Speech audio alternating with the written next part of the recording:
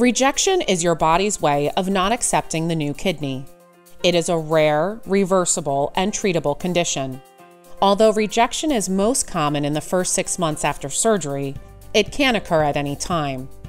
It is very important to continue to take your medications as prescribed and have your blood drawn as scheduled.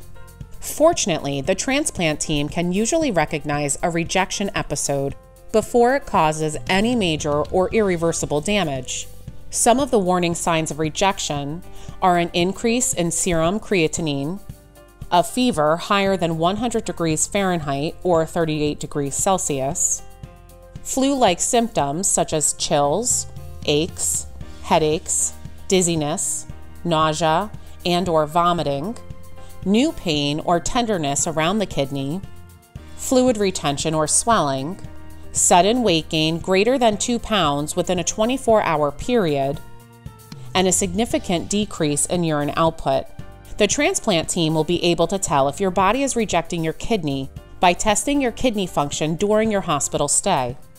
If the team thinks that you might be having any problems with your new kidney, you may have the following tests: repeat blood work, including a complete blood count, renal flow scan to check the blood flow to the kidney, an ultrasound of the kidney to check for other physical problems, and a kidney biopsy.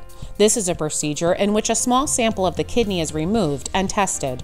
Biopsies are usually performed on an outpatient basis. If rejection develops, your doctor will prescribe medicines to treat it and to prevent further complications.